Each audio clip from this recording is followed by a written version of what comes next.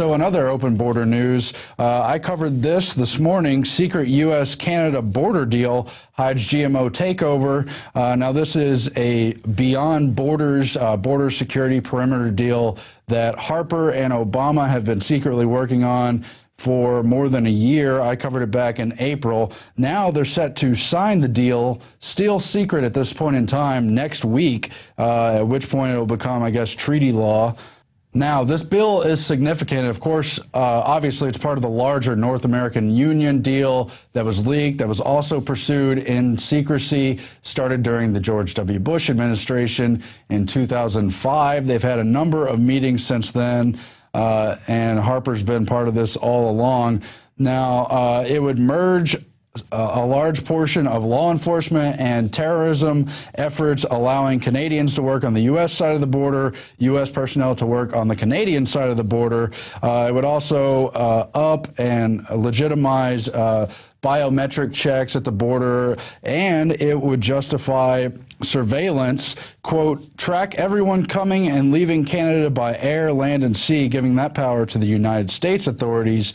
But there's more to this secret agreement, and the parts that are known about are because it was leaked to the press. We currently don't know everything about this 32-point border perimeter plan. What's lying in plain sight here is that they also plan to, quote, streamline and harmonize regulations in the automotive and food sectors. Now, this is very significant, especially the food sector portion, because it would probably, most likely, many observers believe, open up Canada to a total assault from the biotechnology companies, Monsanto chief among them. The Council of Canadians reports that what kind of regulatory alignment might we expect to see as a result of the Beyond the Border Action Plan? The Biotechnology Industry Association asked that both countries adopt consistent science-based processes that would significantly decrease the time required for authorization of biotech crops and their products. They've asked for a harmonization of the maximum permissible pesticide residual levels.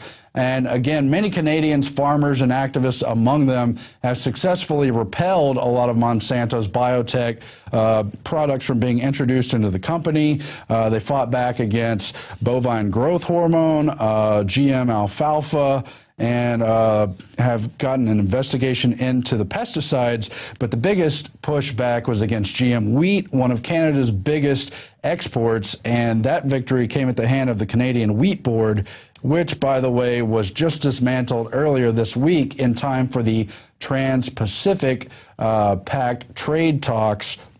So you've got Canada and the U.S. working on a bilateral open borders trade deal, part of the North American Union. Meanwhile, they're working in the Asian sector for this Trans-Pacific Partnership, all to do these so-called free trade deals, which are not free at all. They create trade blocks. If you don't become a member, then you're essentially discriminated against for your exports. So it's all very interesting. They say the wheat board's probably just the beginning.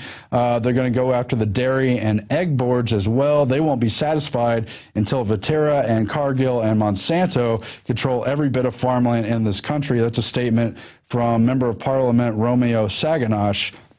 Now, these boards in Canada are very socialistic, but at the same time, tariffs are not necessarily socialistic.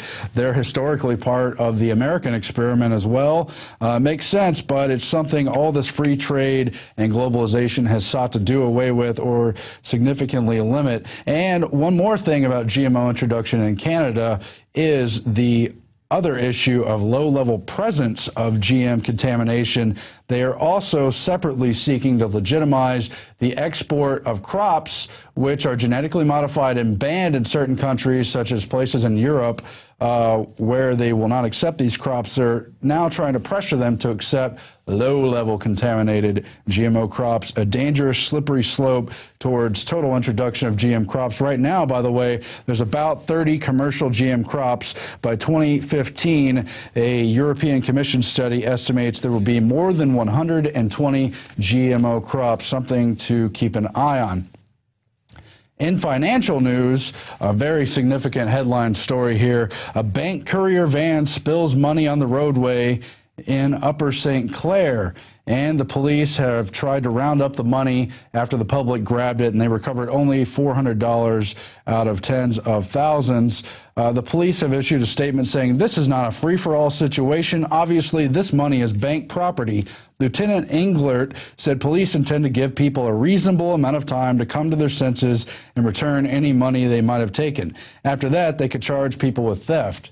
But you don't see that treatment on Wall Street or outside the Federal Reserve with all these secret agreements, loans, and outright theft. Also in the news, Naomi Prenz's article published today, the Fed's European rescue, another backdoor U.S.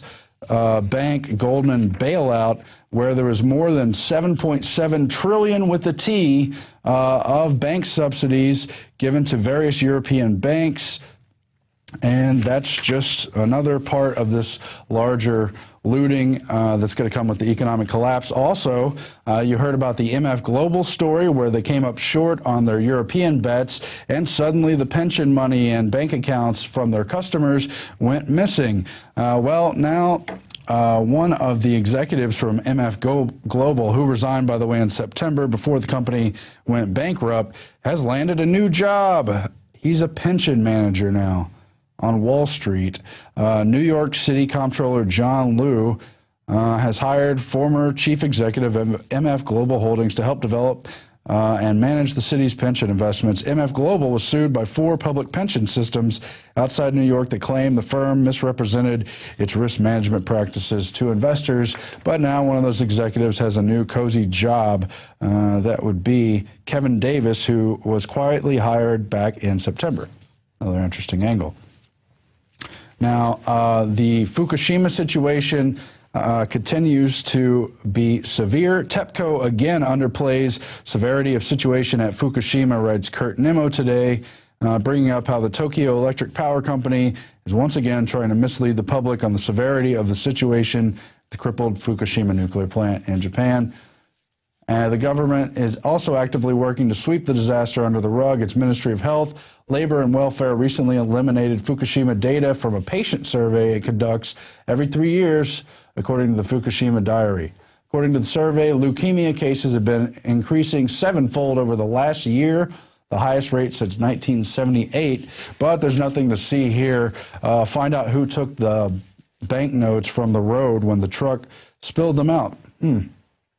Now, in other news, there's a new sex scandal. Feds charged 20 with luring illegal immigrants to work in the New York area strip clubs. They're saying it was mob-run with Italian and Russian mobs who arranged sham marriages to bring Eastern European and other illegal immigrants into the country and to work as strippers and exotic dancers. And it doesn't mention prostitution here, but I would imagine that's waiting in the wings. Now, sure, that's a bad scandal. There is lots of illicit mob and sex trade activity going on, especially in that part of the world. It spills over to here, but that's kind of the small part of the iceberg that's above the water level. The large, massive, important part of the iceberg is well below the surface, the thing nobody likes to talk about, but you've heard about it on this program before. Stuff like the homosexual prostitution inquiry that ensnared VIPs within the Reagan and Bush administration. Call boys took midnight tour of the White House. You heard about the gay porn stars serving moguls, including at places like Bohemian Grove. Chad Savage, a guy who later would visit the George W. Bush White House. All of us valets in the Grove are tittering about it, says our Bohemian blabbermouth, to think there's all these powerful conservative guys having their drinks and food served to them by a gay porn star. He makes their beds and attends to their every need, and they have no idea who he really is. Of course, even that's just the tip of the iceberg to all the terrible and satanic sexual slavery stuff going on, including in political circles. There's, of course, all the stuff to do with Penn State and Syracuse, the accusations going on there of molestations and rape. So obviously there's much more going on than just a few strippers at a New York club, but that's the way the news goes. Now, coming up, we have an important group of guests. They are the filmmakers who who helped bring you What in the World Are They Spraying? It's Paul Wittenberger and his cohort Chris Maple. They are here to interview Alex Jones for their upcoming film, The Great Culling. So we'll speak with them in just a moment. Stay tuned. We'll be back after this break.